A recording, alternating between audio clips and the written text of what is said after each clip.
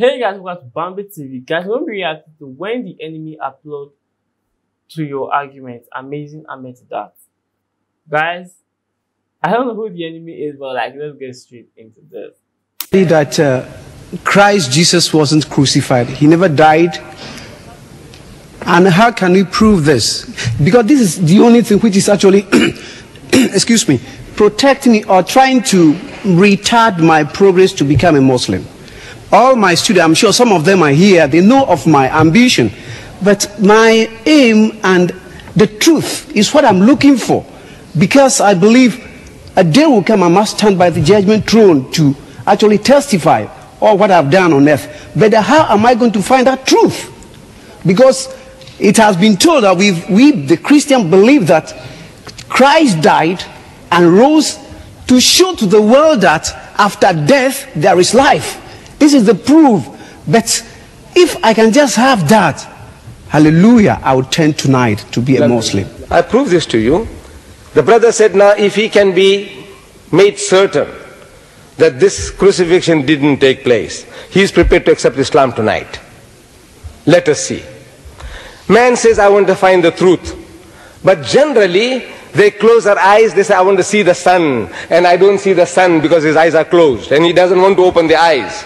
He's terrified to open the eyes. Nobody can help him. No million suns can help him to see the light if he keeps his eyes closed.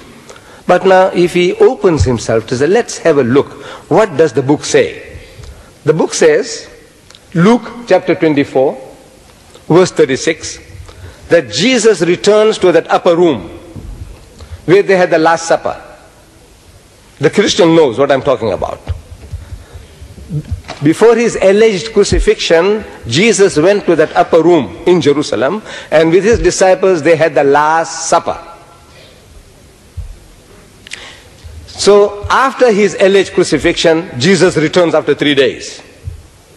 And he goes into this room, and his disciples are there, 10 of them are there. And he wishes them in Hebrew, Shalom Aleichem, same as Salam Alaikum in Arabic. When he said, peace be unto you, Salam Alaikum, his disciples were terrified. So I'm asking my Christian brothers, why were they terrified? They were affrighted because they thought he was a spirit. Am I quoting correctly your scripture? Yeah. Yes. So I'm asking, did he look like a spirit? Did he look like a ghost, a spook? They said no. Then I said, why should they think the man is a spirit when he didn't look like one? Christian gets puzzled. Because they say they thought that he was a spirit. So I said, you see, the reason is that the disciples of Jesus, his Hawariyun, they had heard from hearsay, people talking, that the master, Jesus, was hanged on the cross. They had heard from hearsay, people talking, that he had given up the ghost. In other words, his spirit had come out, he had died. They had heard from hearsay, people talking, that now he is dead and buried for 3 days. All the knowledge is from hearsay, people talking, because Mark chapter 14 verse 50, he tells us that at the most critical juncture in the life of Jesus, all his disciples forsook him and fled. All. So I'm asking, does all mean all in your language, you Englishman? He said yes. So they were not there. All the knowledge from what they heard. So on hearsay knowledge, if you know about a man who is dead and buried for 3 days, you expect him to be stinking in his grave. Am I right? After 3 days, the man should be stinking in his grave. Such a person you see, naturally you are terrified. Because you think he's a spook, a ghost, a spirit. So Jesus wants to assure them that he's not what they are thinking. They are thinking he has come back from the dead, resurrected. So he says, Unzuru ila yadayya wa rijlayya.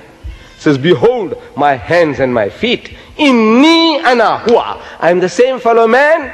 What's wrong with you fools? Can't you see? Inni, most certainly I, ana huwa. Husuni wanzuru. Say, handle me and see. فَإِنَّ الرُّوحَ لَيْسَ لَهُ لَمٌ وَإِزَامٌ. For a spirit has no flesh and bones, as you see me have. And they felt him. And they believed not for joy. Means they were overjoyed. And wondered, what happened, man? We thought the man was dead and buried. So he says, to assure them further that this is not what they're thinking, he says, أَإِنْدَكُمْ هَاهُنَا طَعَامٌ, have you got here anything to eat? فَنَاوَلُوهُ جُزْءًا مِّن سَمَكٍ وَشَيْئًا مِّن شَهَدِ عَسَلٍ فَأَخَذَا وَأَكَلَ قُدَّامَهُم. And they gave him a piece of broiled fish and a honeycomb, and he took it and he ate in the very sight. To prove what? There is a ghost, he's a spook, he's a spirit. What is he proving? I'm a same fellow man, damn fools, what are you afraid of me for? This is what he's proving to them. He's telling them that he's not what you are thinking. And yet you said, no, he is. He said he's not a spirit, you say he is. Amazing, amazing sense of logic reasoning. The man is telling you, I'm not, you say he is. Jesus says, I'm not God, I'm a servant of God, you say, no, he's God. Jesus says, I don't know about the Yawm al-Qiyamah, they say, no, he knows. Jesus says, I can't do everything of my own self, they say, no, he can do everything. I say, what's wrong with you people? The man is telling you, I don't know. The man is telling you, I'm the same fellow. And you say, no, he's a spirit. He says, he's not a spirit, you say, he's a spirit. I want to know whether you understand English. I don't know Ghanaian, otherwise I've told you in the Ghanaian language. Okay? A spirit has no flesh and bones. Why does he tell you a spirit has no flesh and bones? Look, it's an axiomatic truth. Everybody agrees. Whether Hindu, Jew, atheist, agnostic, spirit has no flesh and bones. So why must he tell you that? Because you are thinking that he is. He said he is not that. And he's eating broiled fish and honeycomb. Do resurrected bodies eat broiled fish and honeycomb? Do they? That when we wake up, Yawm al-Qiyamah, everybody eating broiled fish and honeycomb? Is that what it is? So what is this? The man is telling you he is not, and you say, no, he is. I said, this is this. The Quran discussed. Jesus said, seeing they see not, hearing they hear not, neither do they understand. The Quran confirms that. It's a summum bukmun umyun fahum la yarji'un. Deaf, dumb and blind, they will not return to the path. If you want to see, the signs are there. This booklet is here. I don't know whether you got this, crucifixion or crucifixion. Have you got this? Yes. Now, look, man, the whole thing. There isn't a Christian born. Look, brother, listen. I'm offering your mighty Christian giants in America meeting in the Madison Square Garden at my expense. You get me Jerry Falwell or Pat Robertson or Billy Graham, and I will give you $10,000 present. If you can make any one of those to agree to discuss this with me in America in Madison Square Garden, I will give you as a present $10,000. Guys, this was a lot, and the painful part is that I've checked this out before, and the name actually confused me. That's why I'm checking it out again. But we'll start from when he said a spirit can eat, a resurrected body can eat fish and honeycomb. But if we want to be honest, we know the story of Lazarus when Jesus resurrected him after 3 days. I think it's 3 days, yes. 3 days and 3 nights, yeah. But Jesus resurrected him, and when he was resurrected, he still ate, but he still ate. So you can't say a resurrected body can't eat. Like if you die and God decided to wake you up, you will eat. So Jesus being resurrected, and he said you can believe based on hearsay. I don't feel that's correct though. Please don't come after me. I'm just being honest, stating the fact that is there. Like, if we are being honest, how do we receive information now? We receive information based on what we see online, what we see on news.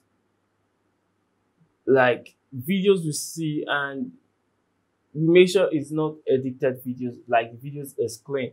If we see a man shooting somebody, that's how we believe it. Back then, the way they spread information is you told this person, person told this person, person told this person. That was the way it is. So you won't say they carried Jesus to the palace and the king said they should crucify him. And a girl saw Peter and was like, he's part of Jesus' crew. Like they were not with Jesus, but they were following. Like they were trying to hide themselves, but they were aware of what was happening. The full city was aware of what was happening. So you're saying that they were not there, and based on because it's hearsay, it means it's not valid. It's not actually tangible point. Based on the fact that Jesus actually told them that he's going to go for 3 days. Like he's going to be in the heart of the earth for 3 days and 3 nights. And based on the fact that they were like, they were being persecuted. Like, they wanted to kill them.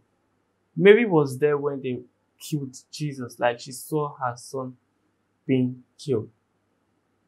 I remember Jesus has two of his brothers. Yeah, I think two of his brothers among his disciples, or one. I can't really remember, but I know Jesus had a brother of his among his disciples. And even if the brother was not among his disciples, there's no way they will kill your follower. And his mom was there and she won't tell you what happened. Or like, the news was there, like the whole city knew what happened. So you're saying it didn't happen based on the fact that the disciples was not there, it's not actually a valid fact. And why they saw Jesus and were afraid? Because you've heard this person died and you saw him. Like, anybody in its logical sense will be afraid. Like, it's fact. Like, I don't know. This is you. I don't even know how to explain it, because it's just fact. I heard you were dead. The full country think you're dead. And I saw you. And I'm afraid. Jesus is going to come out from the heart of the earth within 3 days and 3 nights. It's something he can obviously do. He actually performed a lot of miracles, and we know it. Through the help of God, yes, I believe that. Yes, through the help of God. But you saying that he didn't die based on the fact that well, that's how information was spread back then. Like, that is how information was being spread. So you can say, maybe now we see something, we see a video on social media and you said that didn't happen because it's on social media. Like, that's how information is being spread now. So you have to take it. But guys, tell me what you honestly think about this. Like, be honest, let's have a decent conversation. Like, correct me where you think I am wrong. I'm going to take corrections. But guys, this is what I honestly feel.